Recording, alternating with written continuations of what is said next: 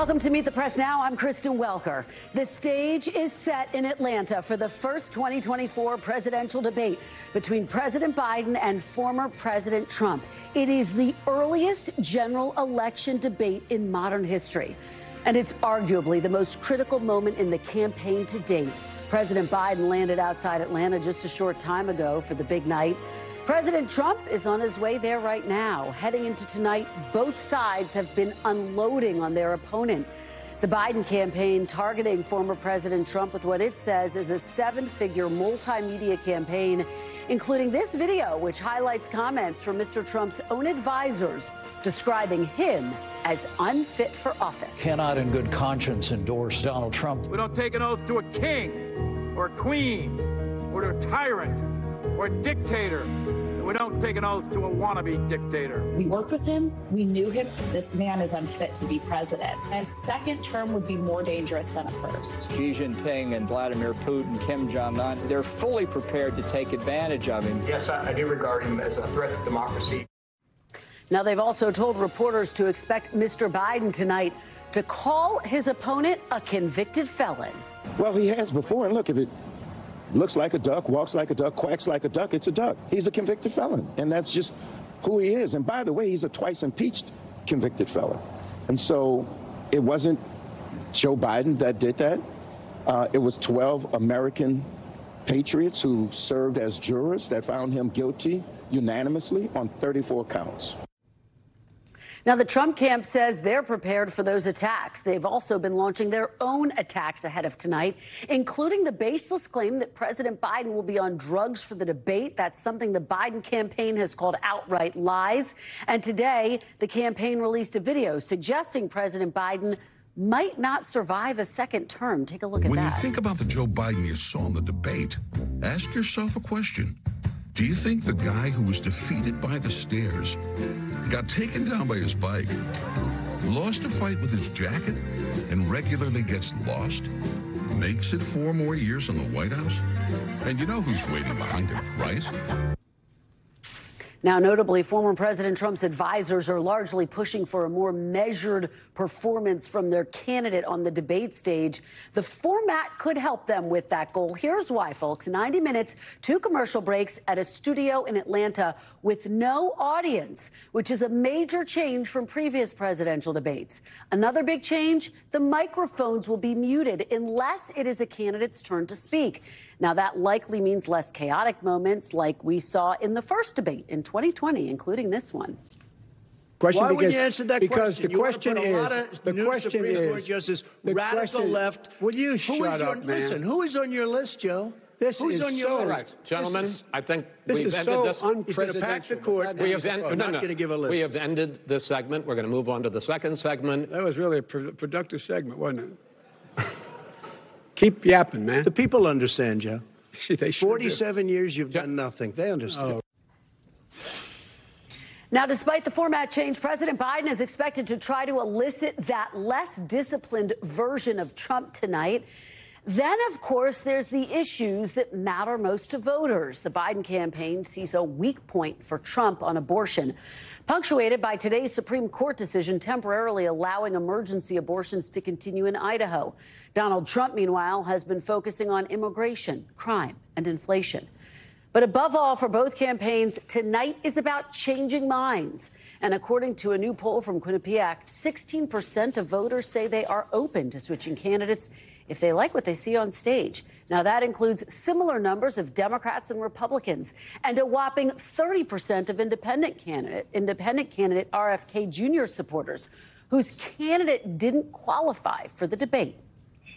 That's the backdrop. Joining me now from Atlanta, NBC's Vaughn Hilliard covering the Trump campaign, and Gabe Gutierrez has the point of view from Team Biden. Vaughn, I want to start with you. I know you have been working your sources throughout the day and night. The conventional wisdom heading into tonight seems to be that Trump will do well if he's more measured than he was during that first debate in 2020, if he delivers a performance that's more like the one he delivered during the second debate. I, of course, moderated that debate. What are you hearing about the strategy heading into tonight?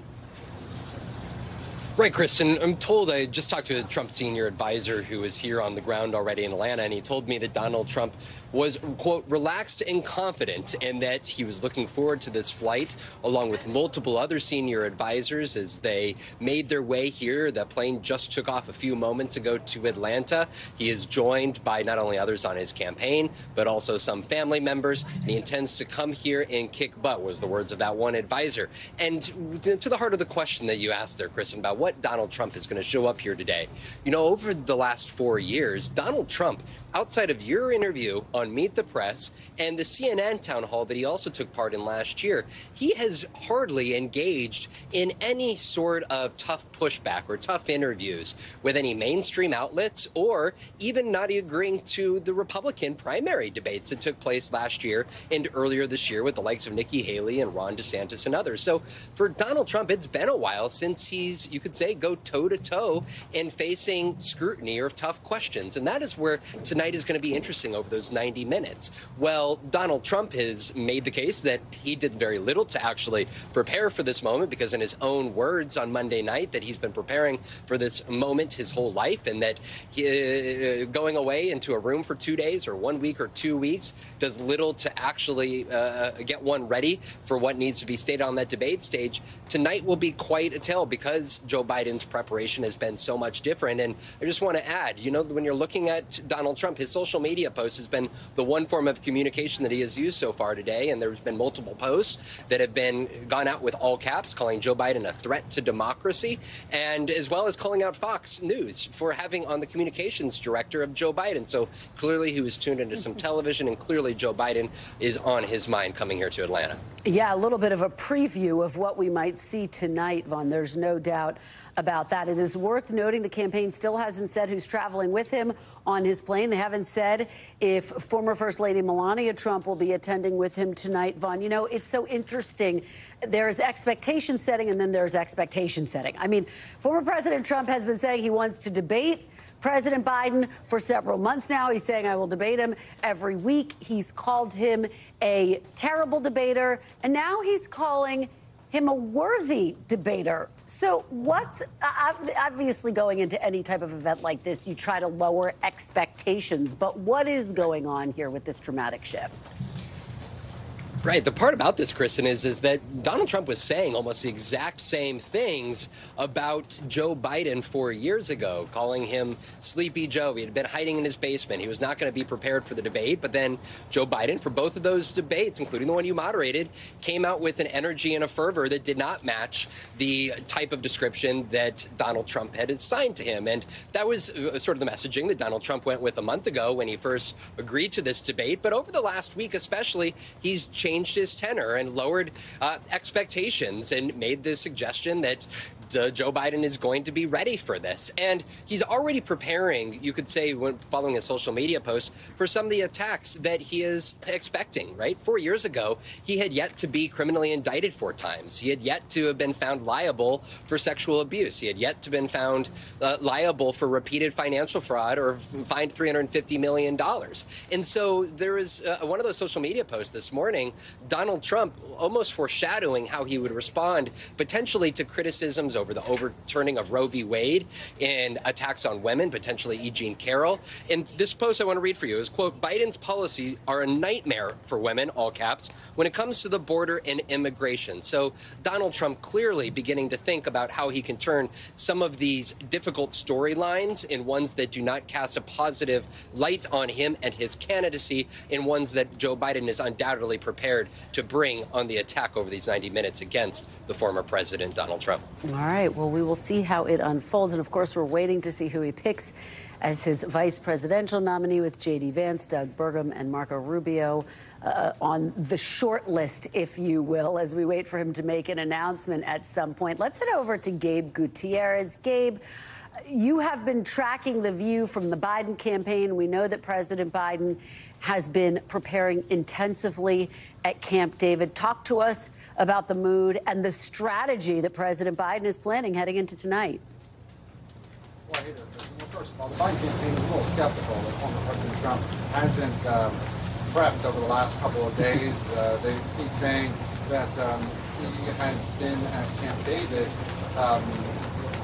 President Biden has been at Camp David, but former President Trump hasn't really been campaigning over the last few days. And the Biden camp says that he has, in fact, been doing some sort of... Gabe, let me interrupt you, and with apologies, Gabe, I'm going to interrupt you because we're having a little trouble hearing you with your microphone. We're going to get that fixed. We'll come right back to you. Vaughn, I'm going to go back to you again and just get your take on the muted mic situation, how you think that's going to play out, how former President Trump is preparing for this.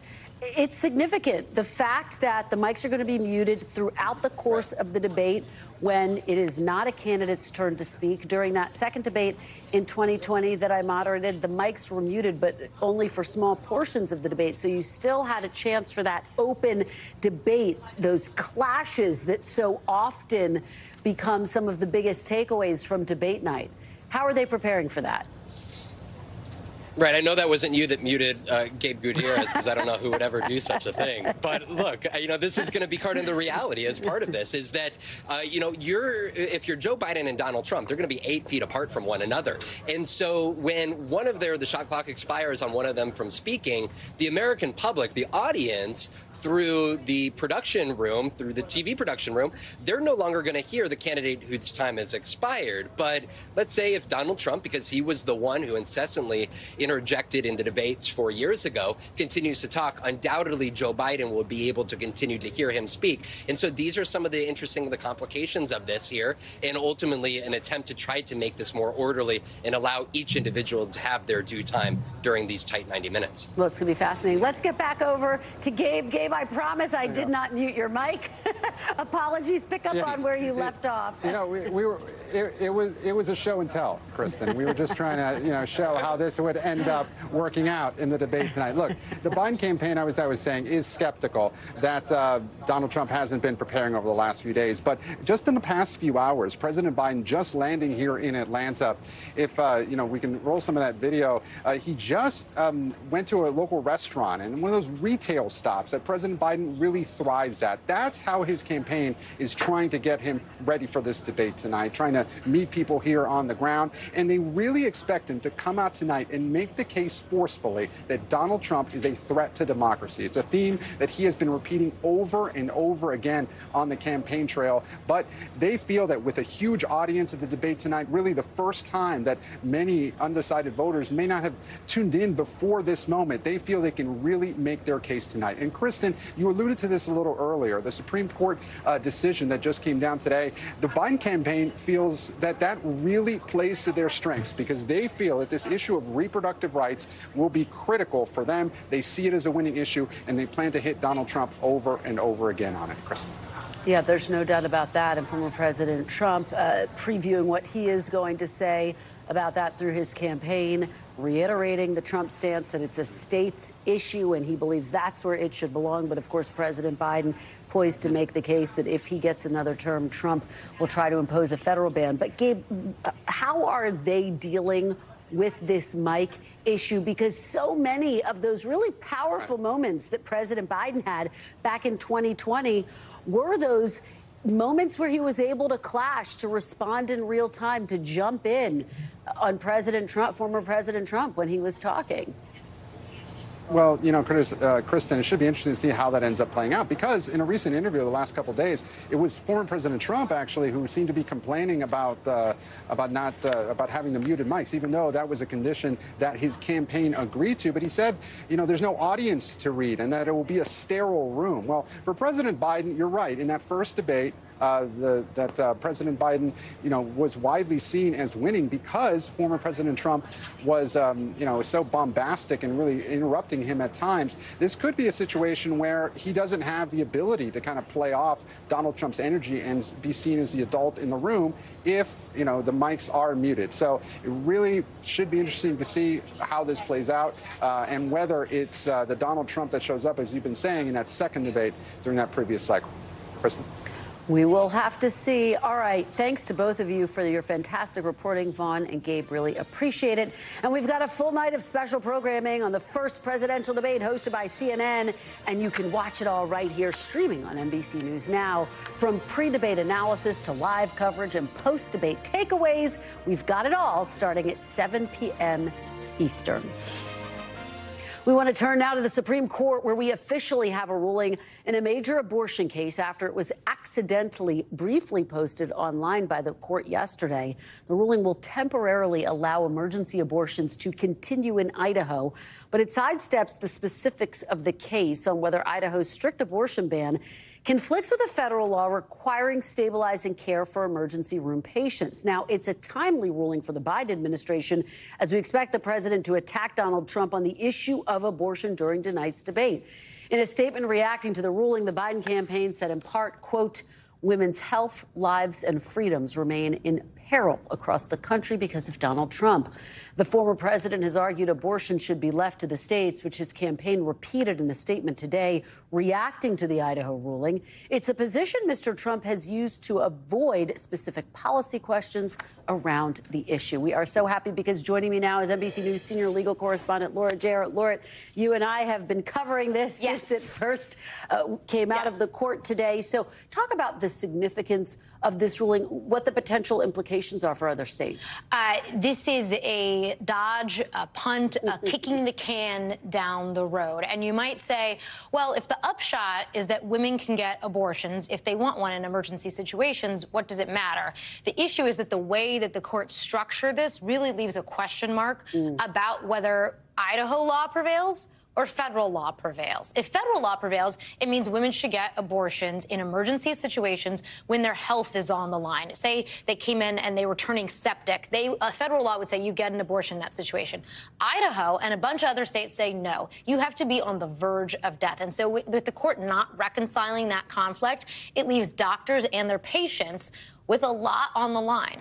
Well, you have done a lot of reporting. You've had a lot of conversations with patients, with doctors who have been personally impacted by these restrictive abortion laws. What are your key takeaways as we cover what the Supreme Court ruled today? Right after Dobbs, there was so much focus on obviously overturning 50 years of precedent and what would it mean and the right to choose, right? It was so much focus on abortion. There was not as much focus on what would happen for people who want to be pregnant desperately, but are told that the baby that they're carrying will not survive, or that they have some medical complication that makes it just impossible to carry to term safely.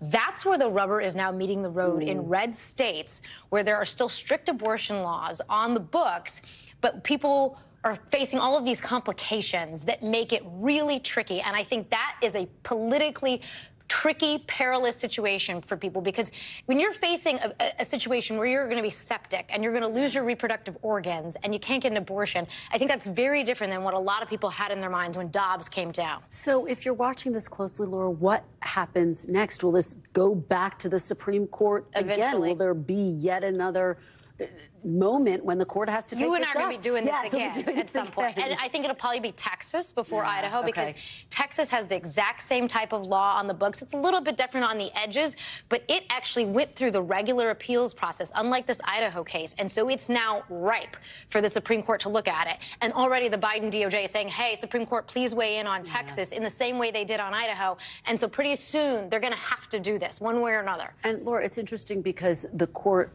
also ultimately made a ruling that allowed people to continue to have access to mifepristone, the abortion pill. Talk about that and the implications and what that says about this conservative court. I think it shows that obviously they were prepared to get rid of Roe. They were prepared to take that big step. But it also shows that they, at least this conservative majority, thinks that there are limits. And so while they're happy to kick it back to the states in terms of Dobbs, and you hear now the former president sort of repeating that type of language, when you kick it back to the states, this is the conflict that you see arising, where states have laws that then run head straight into federal law. And so I think that, again, is going to be one of the things that keeps playing out until it gets resolved one way or another. Well, you always help us understand these complicated legal decisions. Laura There's a lot Jarrett, of them. thank you. It's great to be with you. Really appreciate it. Anytime. Still ahead, the other major ruling from the Supreme Court today and its far-reaching impact on victims of the nation's devastating opioid epidemic. We'll have that next. And also coming up, we'll get the view from both sides of the debate stage in the final hours before the candidates step into the spotlight. My interviews with top officials from the Biden and Trump campaigns straight ahead. Do stay with us. You're watching Meet the Press now. But first, all this hour, we'll take a look back at some of the most memorable, pivotal, and sometimes comical moments in presidential debate history. First up is a moment from the 1984 campaign reminding us that President Biden and former President Trump aren't the first candidates to face questions about their age. I will not make age an issue of this campaign. I am not going to exploit, for political purposes, my opponent's youth and inexperience.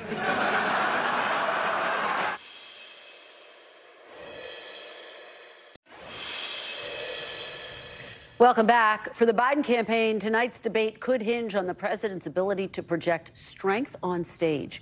Recent polls show more voters view Donald Trump as a strong leader than the sitting president, and just 28% of registered voters described the president as being tough in a recent CBS News poll. 66% of voters say the same thing about Mr. Trump.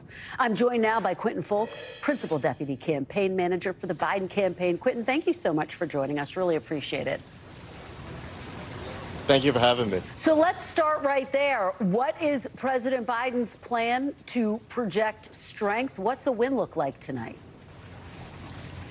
Look, President Biden is going to go on stage tonight and be presidential. He's the president of the United States, and he's going to paint the picture of two different visions for America. One under Donald Trump, where he wants to be a dictator, continue to throw the middle class under the bus and rip away women's reproductive freedoms. And one under President Biden, where he's fighting every single day for the middle class, continuing to lower costs for the working people in this country. And that's the two visions. And so that is, I think, what's going to be on display tonight. And President Biden looks forward to having those conversations with Mr. Trump.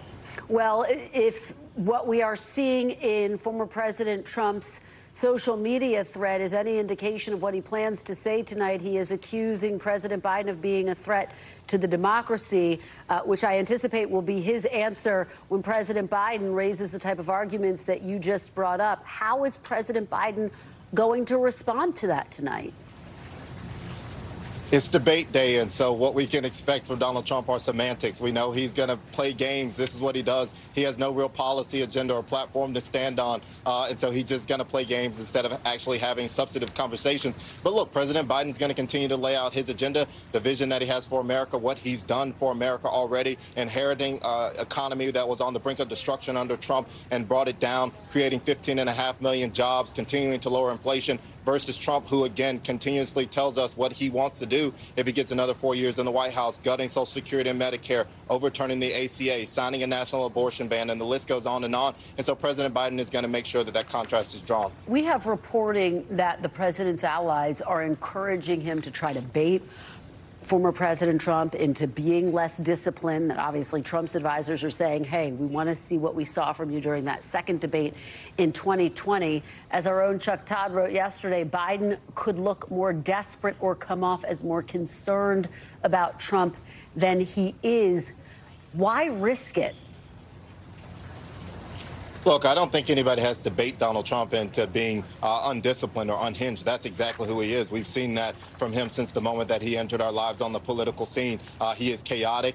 He is no plan. He is extreme. He has doubled down on political violence in this country. And so I think Donald Trump is going to do that no matter what. So I don't think we're risking anything. And I think American voters are going to see that in full display tonight when they see someone who has no interest at all in being president of the United States and cares very little about the American people and Donald Trump. Quinn, just to follow up with you, are you confirming he is in fact planning to bait him, or at least to try to have some of those moments? And if so, could he look more focused on Donald Trump than on voters, than on the issues that they care about?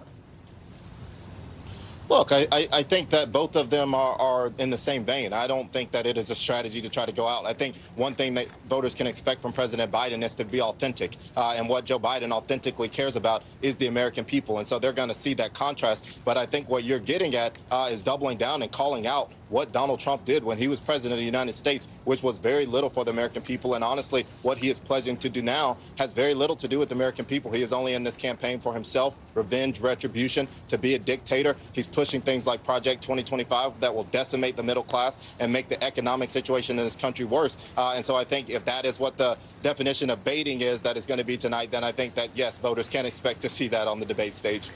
Well, of course, this all comes after Donald Trump was convicted on 34 felony counts. Does President Biden plan to wait for the moderators to bring up those convictions? Will he bring it up in his own accord? What's the strategy there? Look, President Biden has called Donald Trump a felon before. He may or may not tonight. But what I believe is more important is why Donald Trump is a felon. It's just because he's willing to do anything, including break the law, to get what he wants. And I think that that is going to come up in this conversation between President Biden and Mr. Trump tonight on the debate stage. And so whether the announcers bring it up first, whether Trump himself brings it up first, who knows? But again, President Biden looks forward to having this conversation in front of the American people. You're saying he may or may not use the term convicted felon? There are no plans for him to use the term convicted felon? Because by all accounts, we're getting signals that he is going to use the term convicted felon. Look, the president may or may not use the term convicted felon, but it is true. If he does use it, somebody would have to point out to our campaign, where's the lie? Donald Trump was convicted on 34 felony counts by a jury of his peers. That is a factual statement. And so whether President Biden says it or not, again, it is the fact of why Donald Trump is a convicted felon. It's because he's willing to do anything.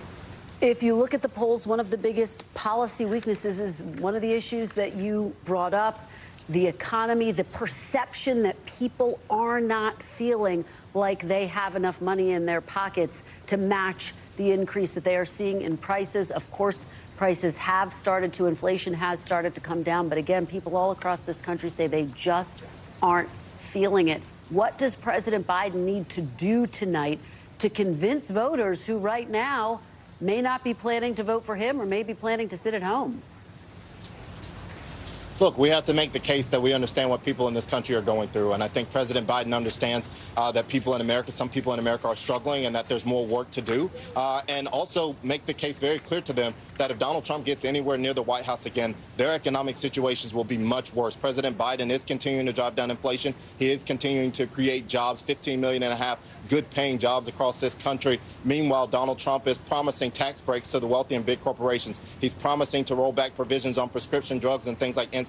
And he's promising to gut things like Social Security and Medicare. So President Biden has to, one, lay out what he has done for the American people on the economic front, paint what Donald Trump did while he was president, and then three, paint the picture of what the vision for both of these candidates are with a second term, what it would look like. And that's going to be the president's focus tonight on the debate stage. Quentin, very quickly, as you know, the border is going to be another big issue that will likely be discussed tonight. Obviously, President Biden recently took a series of executive actions. We have seen illegal border crossings drop by about 40% since he took those actions.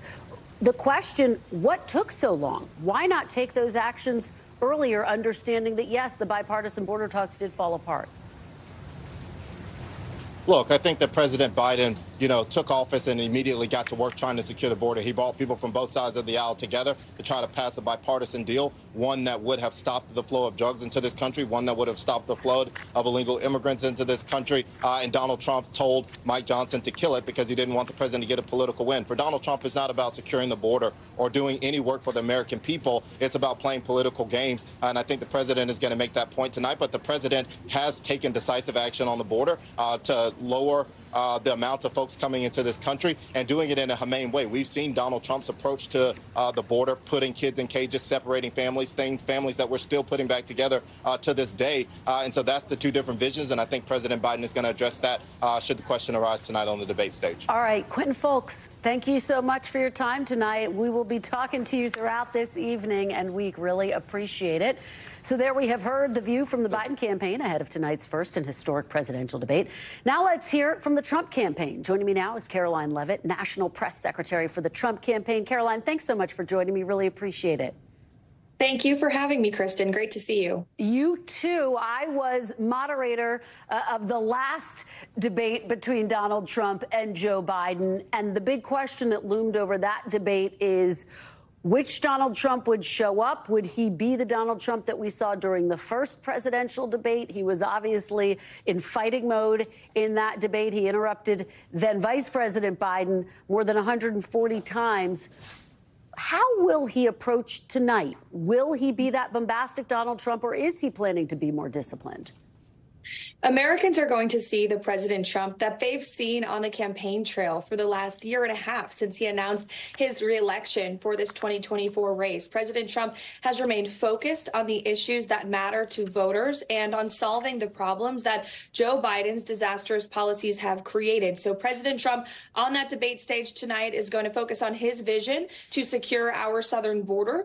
He is going to focus on his plan to bring down the cost of living in this country. We know everywhere we go on the campaign trail, that is the #1 concern of voters who cannot afford their mortgage. They can't afford rent, groceries, and gas. President Trump has a real plan to bring down costs, to put back more hard-earned money into the pockets of hardworking Americans, and you're going to hear him talk about that tonight. Caroline, you're saying we're going to hear from the Donald Trump that we've been hearing from on the campaign trail. As you know, out on the trail, he continues to put forward this unsubstantiated claim that President Biden will somehow be on something on the debate stage tonight, an allegation that the Biden campaign has called an outright lie. I guess the question is, how is that being disciplined? Well, there were many people that questioned whether or not Joe Biden used artificial stimulants at the State of the Union address. And if the Biden campaign wants to refute that claim, then they could have accepted President Trump's challenge to participate in drug testing ahead of the debate tonight. He said if the Biden team accepted that proposal, he too would. Of course, they denied it. And I guess the burden of proof is on them if they wanted to prove otherwise. Well, but of course, there's absolutely no proof that he was taking anything. And of course, again, just to reiterate, the Biden campaign has said that there's absolutely no truth to that. Look, the Biden campaign is signaling that they are going to come out swinging tonight as well. They want to have viewers see your candidate as you just heard this, quite frankly, from Quentin Fulks. He made the point that he is a twice impeached convicted felon with a record of inciting political violence. How is Mr. Trump planning to respond to those attacks? And this goes back to my initial question a little bit. If this gets under his skin, could we see him take it up a notch?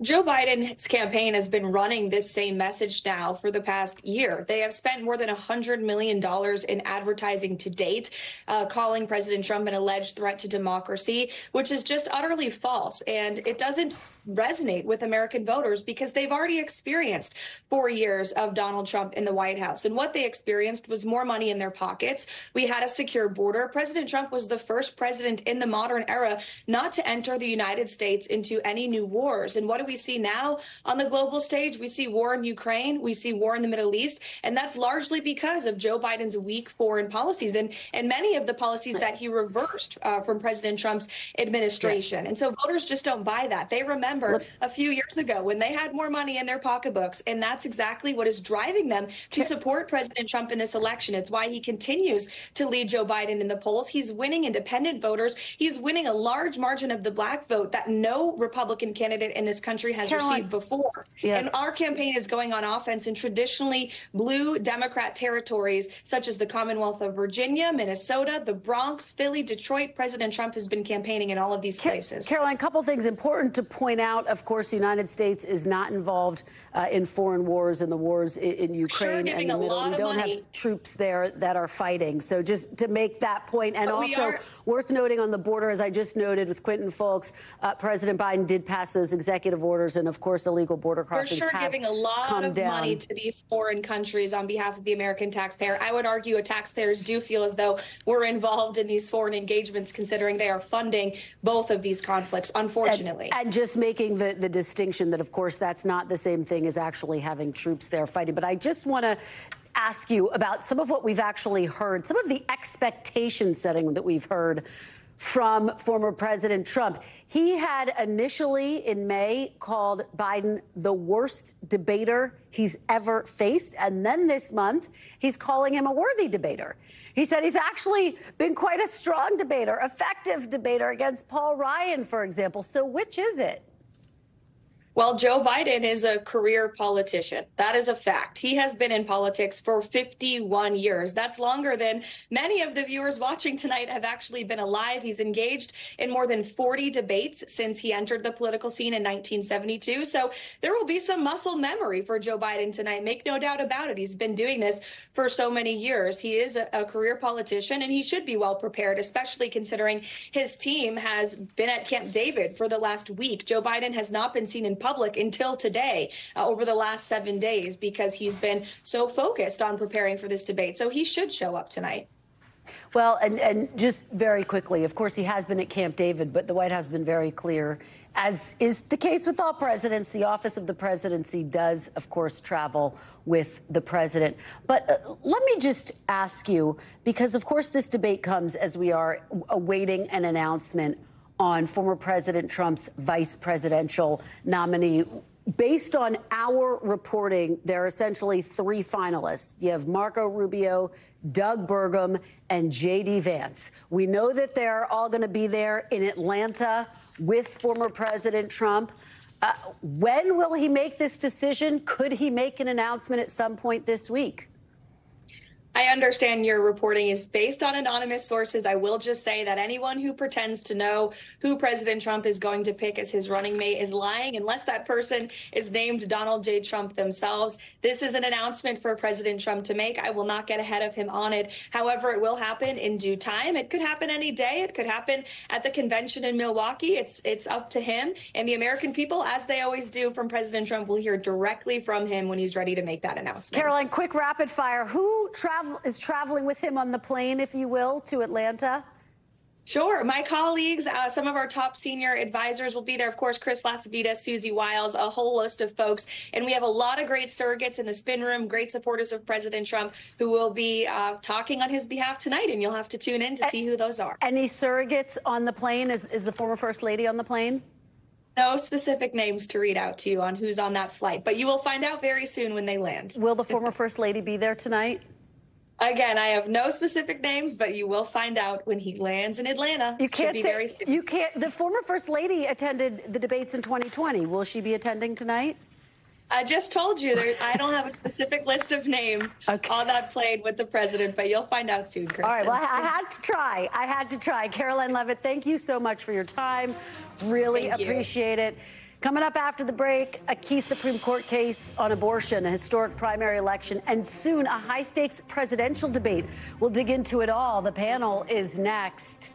But first, a look back at a critical moment in 1976 presidential debate when then-President Gerald Ford was asked about the Helsinki Accords and America's relationship with Russia.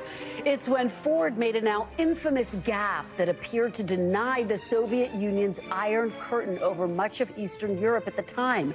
It was a mistake that is widely seen as costing Ford the White House and helping Jimmy Carter secure a win. Take a look back. We have an agreement where they notify us and we notify them of any military maneuvers that are to be undertaken. They have done it in both cases where they've done so. There is no Soviet domination of Eastern Europe, and there never will be under a Ford administration.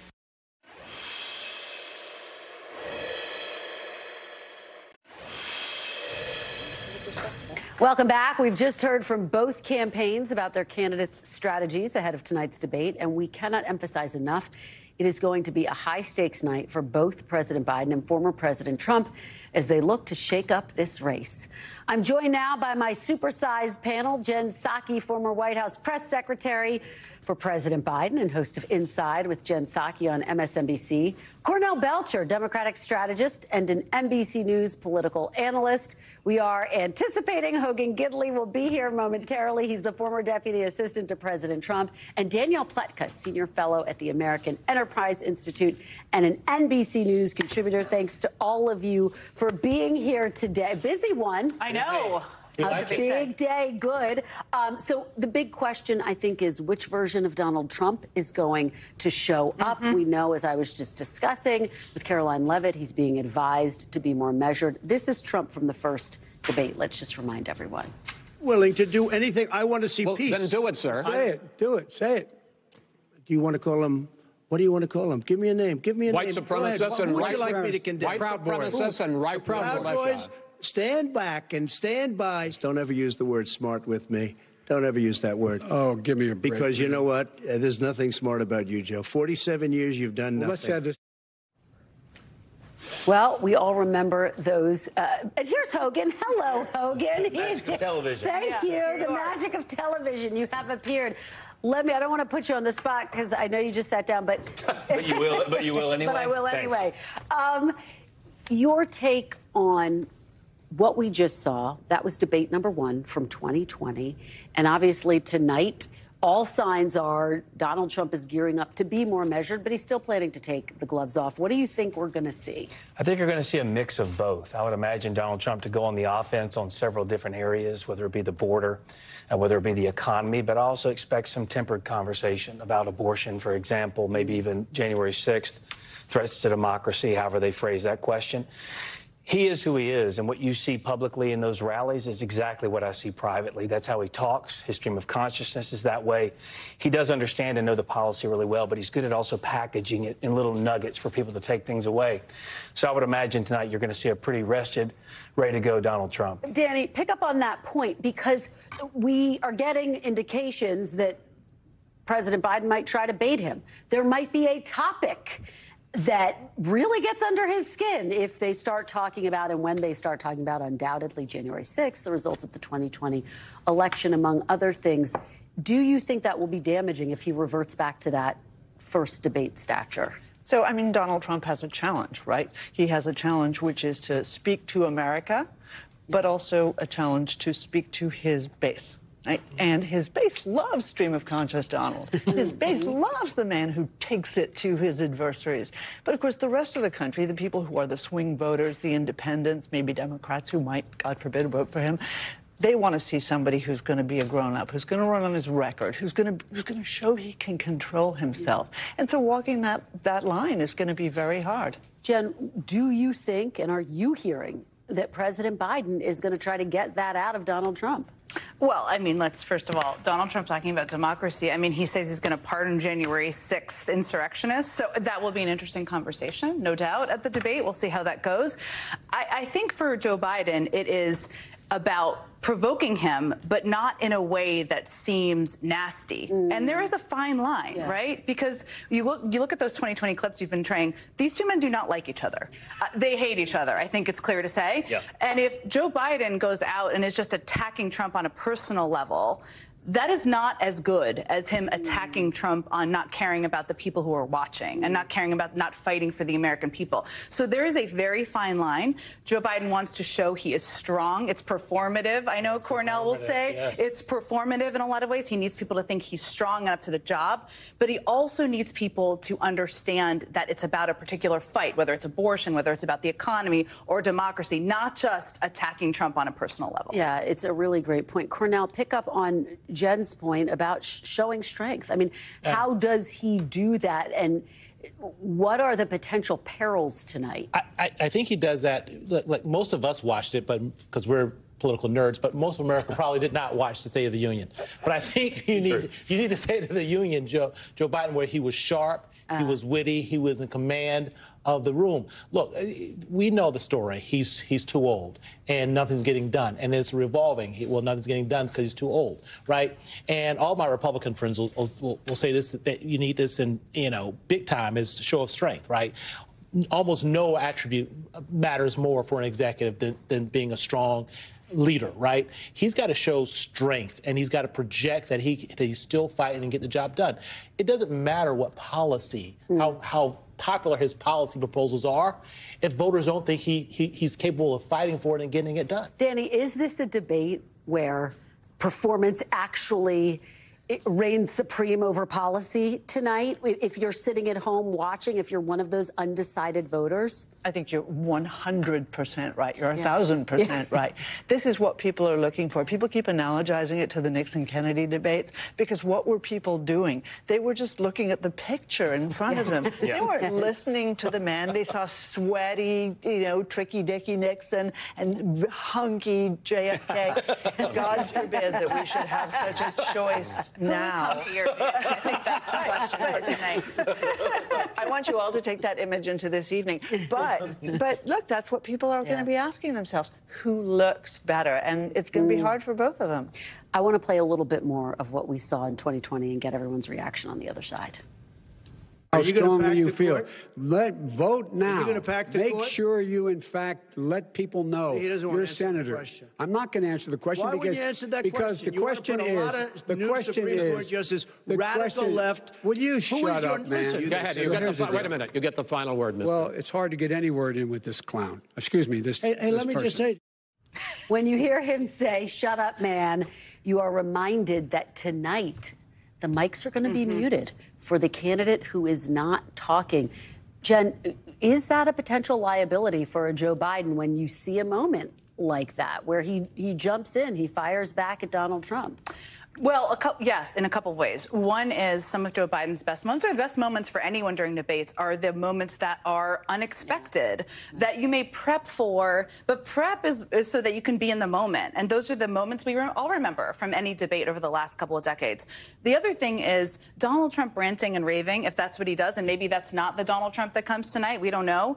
That's something the Biden team would love for the American public to see. Him being kind of mean and nasty and irrational. And if the mics are cut off, which they will be, you won't hear that. The public won't hear it. Yeah, and look, I think we all are concerned or wonder what Donald Trump is going to show up, but I also wonder what Joe Biden's going to show up. Is it going to be the ASMR whispering Joe Biden? Is it going to be the loud, fiery Joe Biden, the one that falls asleep, the one that stutters or stumbles through mid-sentence, the one who stops and just stares off into the distance?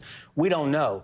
I doubt he's going to do any of the latter, only because, like you said, they're going to give him some of that State of the Union juice, no question. He's going to be fired up. He's been doing this now for half of a century. He'll be ready to go tonight. I'm just going to be interested to see how the two characters play out. You said the performance is going to matter. Absolutely. But if there really is no performative piece that is jarring to anybody, then it comes back down to the policy. It's like a hilarious talking point, because for a long time, for months, and Hogan didn't quite go there, but almost, he came to the brink of it, of the Joe Biden is drugged. Right. I mean, Ronnie Jackson sent a letter to the White House, the congressman, that Joe Biden should be drug tested before and after the debate. That is the new talking point post State of the Union, which is kind of hilarious that that's where we are at this point in time, because just a couple of months ago, it was the weekend at Bernie's, he's dead talking point. So here we are. Oh, well, and we should say, I, of course, did talk to Quentin Folks about that.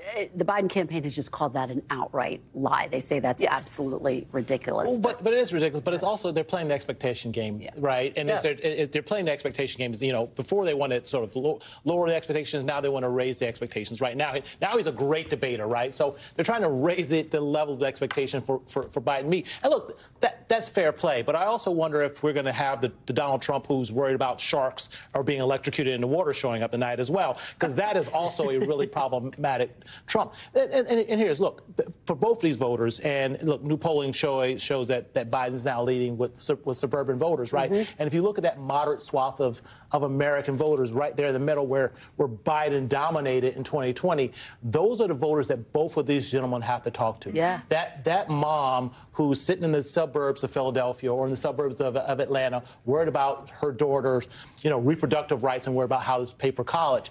If they're not talking to that mom, they're losing. Yeah. Danny, we're talking about format, but what about the timing of this? The fact that this is the earliest debate, quite frankly, in modern history. Right. This is an injustice to the American people and, frankly, to the people sitting at this table. You think so? I mean, the campaigns would argue, look, this gives them more time. Longer and longer and more money and more commercials and more discussion. Other countries limit it to 6 weeks, to 8 weeks. They limit the amount of time it can be on TV. And I look at them yearningly, wishing that this was us, because it really has gotten out of control. I want to say something about the mic thing too. We've been talking about the individuals, right? Joe Biden, will he sleep? Will he talk? Will he talk too much? Trump, will he babble and be interrupted? Actually, this is for us, the voters, not for them. And the one sensation I keep having at debates over recent years is, oh my God, why do I have to listen to this? Why do I have to listen to them bicker? It's like being at Thanksgiving, except you like them less. And it's true. And so they're actually, CNN is doing us a favor here, and I appreciate that. It also, the Biden team asked for this, so it is that, which is interesting. What do you make of the strategy, Jen? I mean, do you think it's a wise strategy to ask for it this early? The debate, Yes. the timing, I think they did it strategically because they needed to mix something up. And maybe it will be successful and maybe it won't. We won't know until after the debate. And debates don't historically massively change the poll numbers. Right. But they needed to shake something up in the race. And maybe they start a fight tonight. Maybe it's about democracy. Maybe it's about abortion. Maybe it's something else. But that's what they need out of the debate. Okay, well, this has been a fantastic panel. Thank you. Unfortunately, we are out of time, but thank you all so much for being here. Jen, Cornell, Hogan, and Danielle, really appreciate it. Still to come, a ruling that scrambled the Supreme Court's ideological lines while threatening billions of dollars for victims of the nation's opioid epidemic. Don't go anywhere. You're watching Meet the Press now.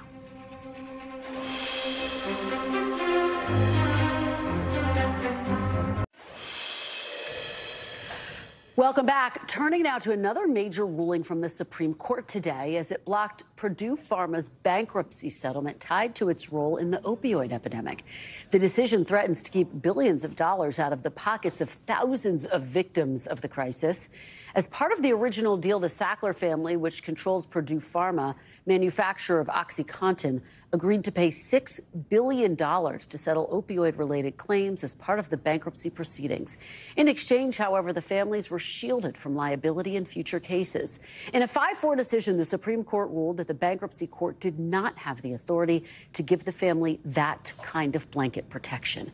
NBC News legal analyst Danny Savalos joins me now. Thank you so much, Danny, for being here. Really appreciate it. Big day for the Supreme Court. Break this down. This was a complicated one. What's the explanation behind this decision, and what are the implications? So the parties had arrived at an agreement, so to speak, that would give a lot of money to a lot of victims. And the Sacklers liked it to some degree because they didn't have to actually be in bankruptcy. They wanted to contribute to the pot of the bankruptcy estate, and then that money would be distributed to victims. And in return, the Sacklers got a discharge. In other words, they got immunity, the same immunity that the bankruptcy estate gets. So they got the benefits of bankruptcy without actually being in bankruptcy. And the court concluded that even though everybody was on board, and even though there were so many victims who would benefit from the settlement, it was in violation of the bankruptcy code. And despite those benefits, because it broke the law, it could not stand. And now this settlement, this agreement that was arrived at over a considerable period of time and would put money in the pockets of victims sooner rather than later, is now very much in doubt. What are the implications for the Sackler family specifically? Could it have implications for them in the short term or in the long term? Well, it doesn't immunize them. In fact, it would have been better for them to enter into this arrangement because it's what they wanted. They were comfortable with it, and they would have gotten the protections that they wanted out of it without having to declare bankruptcy. So they probably are not liking this decision. Now they are exposed in a way that, in theory, they could be subjected to a number of more lawsuits, independent lawsuits, and sort of scattershot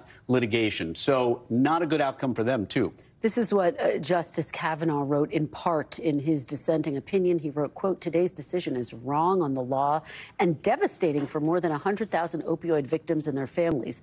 Opioid victims are now deprived of the substantial monetary recovery that they long fought for and finally secured after years of litigation." What does this mean for the victims? Justice Kavanaugh's decision was rooted in part in looking at the justice of it all, because sometimes, you know, the just result isn't the legal result. And that very much animated Justice Kavanaugh's dissenting opinion.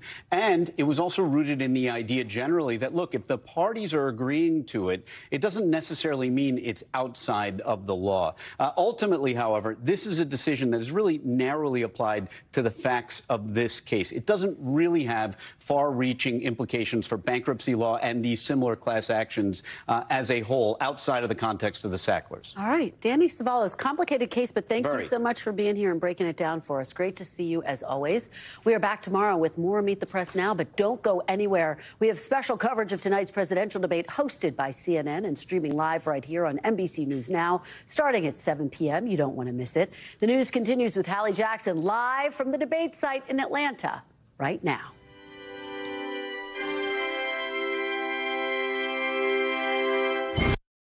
Thanks for watching. Stay updated about breaking news and top stories on the NBC News app or follow us on social media.